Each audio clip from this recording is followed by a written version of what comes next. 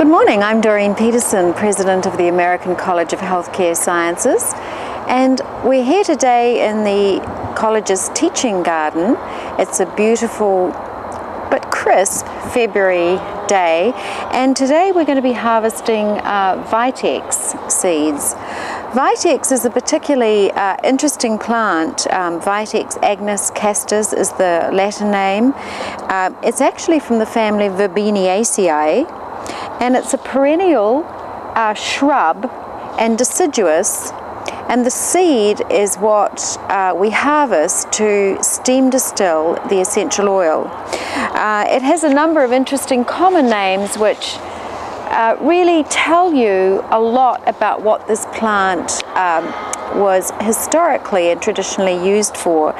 Some of those names are chaste tree, monk's pepper, or chaste tree berry, and basically it was used by monks in times gone by to do just that, keep them chaste. So that gives you a little bit of a hint as to what this plant is for. It's actually really considered to be a woman's plant. It is a hormone balancer, so it really helps to balance progesterone and estrogen. In ancient times, it was used extensively. In fact, Homer talks about it in the Iliad, and Hippocrates talks about it in the 4th century BC. And in Greece still, they make baskets from the twigs. It has a very pliable twig, and so it makes wonderful baskets. And traditionally it was used for example to keep animals in pastures. It was actually used for fences. It was used to protect boats from the waves, so it was built as barricades around boats, and it also has the reputation of being protective. So sometimes women would just carry twigs of Vitex with them in their pocket as a sign of protection. It can be cultivated from seeds or cuttings. It actually roots really easily. You can also peg down a little bit into the ground of a twig if it's low enough to the ground. I've pruned these trees here, these bushes here, shrubs I should say, are about 5 years old now, and this is the second crop we've had from them.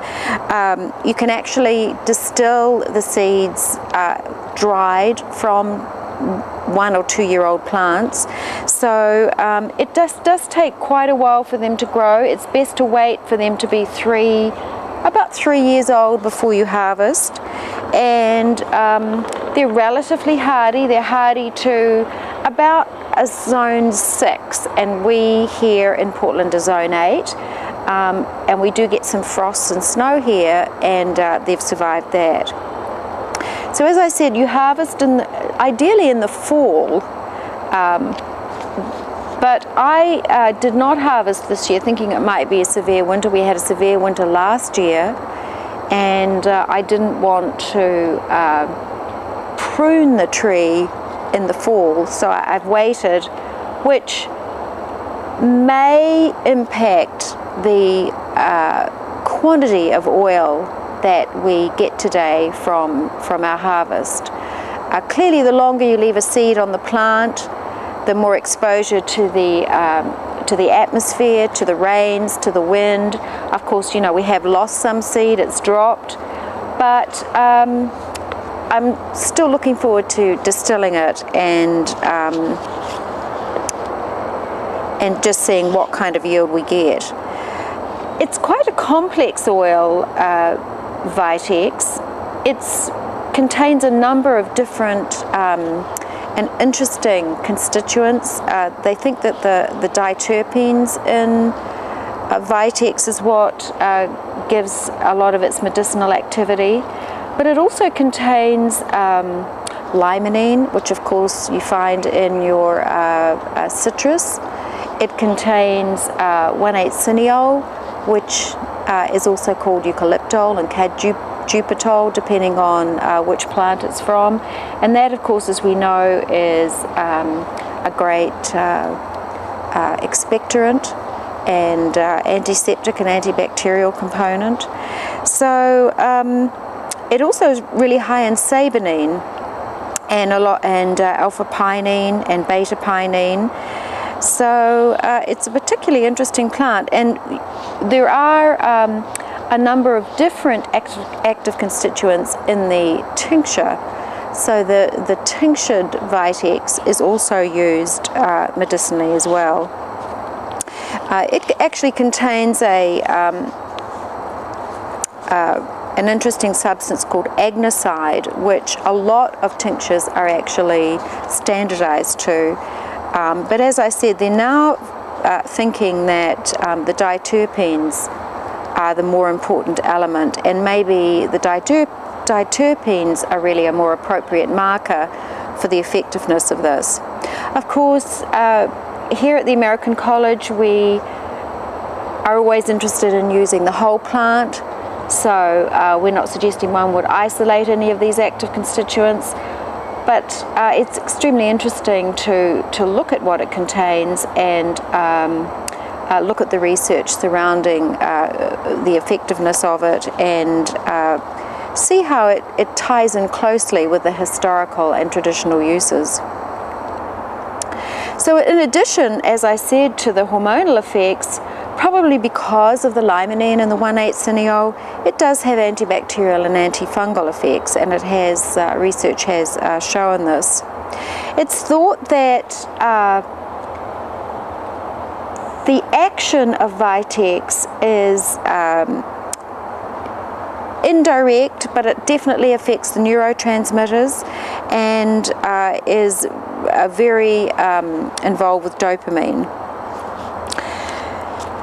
The recommended daily dose for the tincture, it's about 40 drops once a day.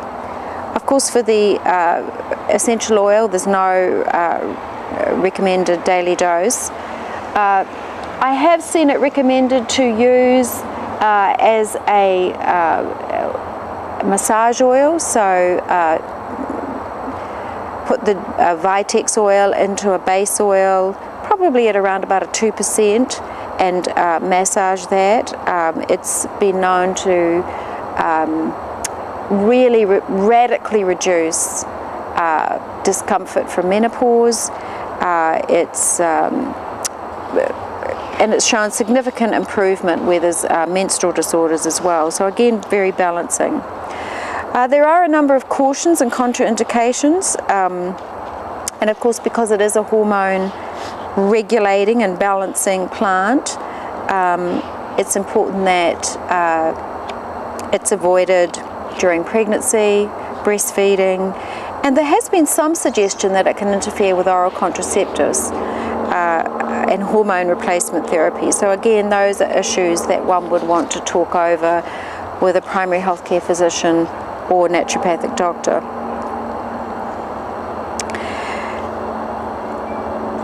So I think what we will do now is actually begin our harvest, and I did also just want to introduce you to the oil before we do that. So this is actually oil that was distilled on Crete, and it's got a very interesting